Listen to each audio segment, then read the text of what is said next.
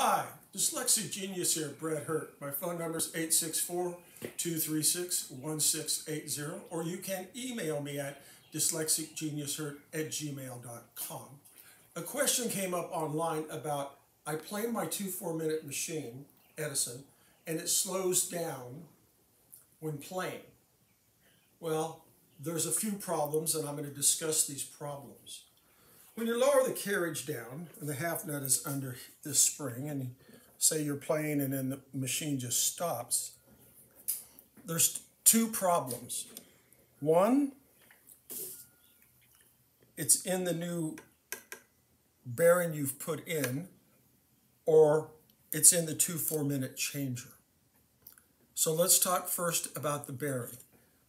When you put new bearings in, these are with machines that don't have an in gate. If you have an in gate, that's a piece that opens up like this on the early Edisons, then they don't have that bearing. It runs freely in here. When you, without an in gate machine like this Triumph, you have the bearing. This works on all Edisons, Triumphs down to standards with the 2-4-minute changers. First, the bearing. You have to build your bearings in this bunting bearing material that has lead in it. And this is for running surfaces. They use this kind of material in machine tools.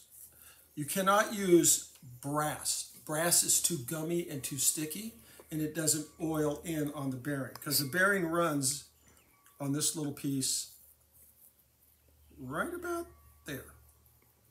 So this is called bunting bearings? Yeah, and you need to polish this out. Put this in your drill. I've talked about that.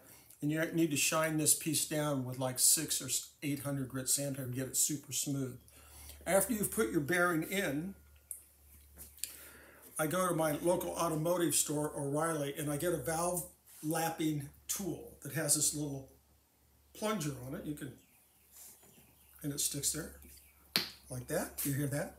I took one, I machined it down, I hook it to my drill. How do you hook it to the drill? I machine the end down, or you can grind it down, just as long as you can get it in your drill. I put the machine into 2-minute. I assemble everything, and then you stand here like this,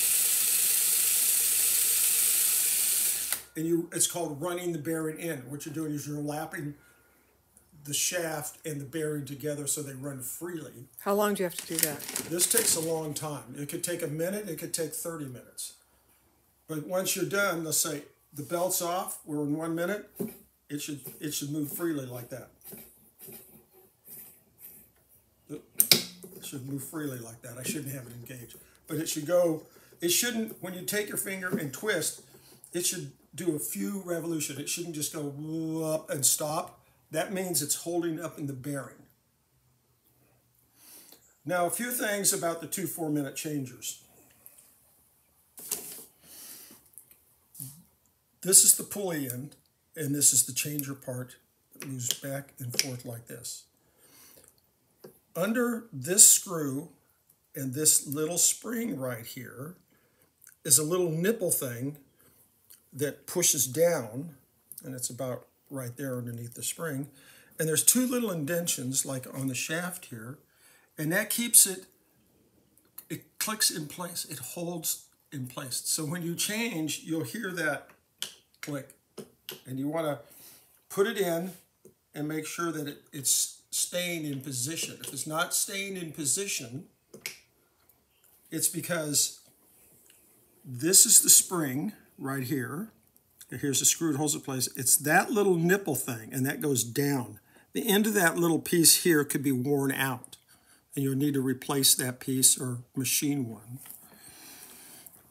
You want to make sure if it doesn't stay in place, then it's going to rattle back into 2-minute. You're going, why is my machine sounding funny? It sounds like the Chipmunks. The other thing is the lead screw, which is this piece here, has a pin here, and it has a pin here. When you're in 2-minute, you want to make sure that the pin is inside the slot of the changer unit. You have this slot right here, and you want to make sure that it's not popping out. And how you do that is you adjust the pulley side to the bearing. This is the bearing. And you have to kind of make sure that it runs. Because when you go here to 2 minute, should be a little gap here with a pin. And when you pull it out, it should be locking into also.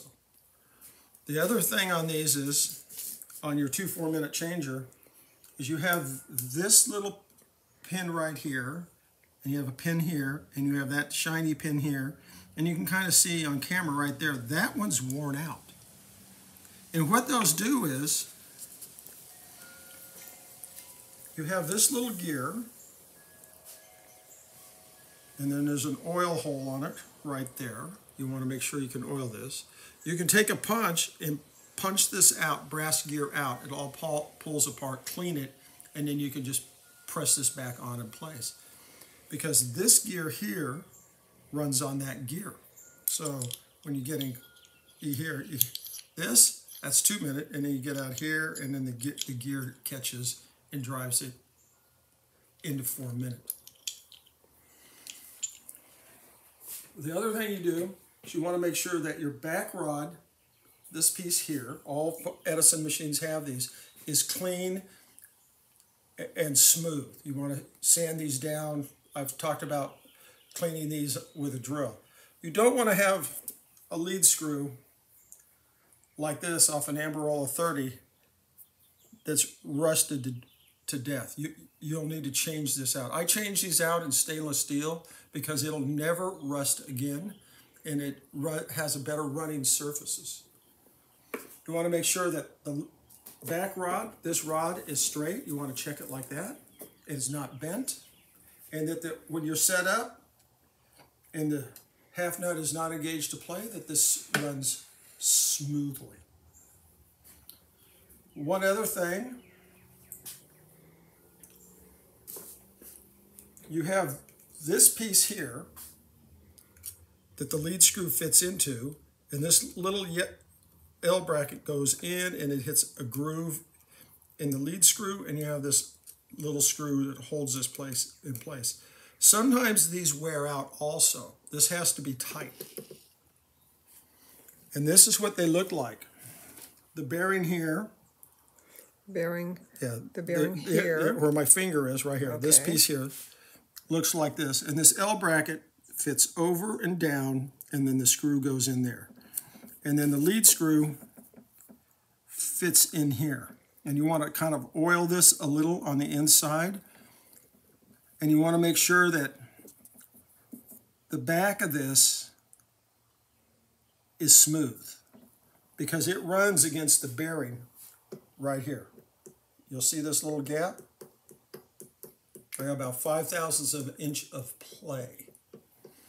You want to check the mandrel shaft here, that it spins freely. And you want to make sure that the bearing here, this end bearing, it's back in here in the casting, this gear drives it, that you put this in, and this one is worn out in here. There's a little bit of play. There shouldn't be a lot of play. You can have a little bit, but this is really shot. These are things you need to look at when you're adjusting these. If you're setting to 2 4-minute here with the pins, the adjustment to keep the drive into 2 and into 4 like this. You go to 4, you go to 2. To get this, it's all about moving the end bearing and the pulley system in and out. You can loosen it here and put it into 2 and say, you wiggle it onto the shaft. So this all slides through here. That one's tight.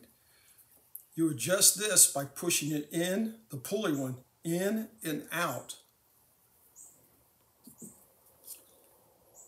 for the 2 pins on the lead screw. So you're going to move this in or out to adjust this piece here. Then you adjust the end bearing. Once you're done, you want to make sure it spins freely like that. I put a little drop of oil between the bearing and the end of the mandrel shaft. This is a little complicated, and that's my tip for the day.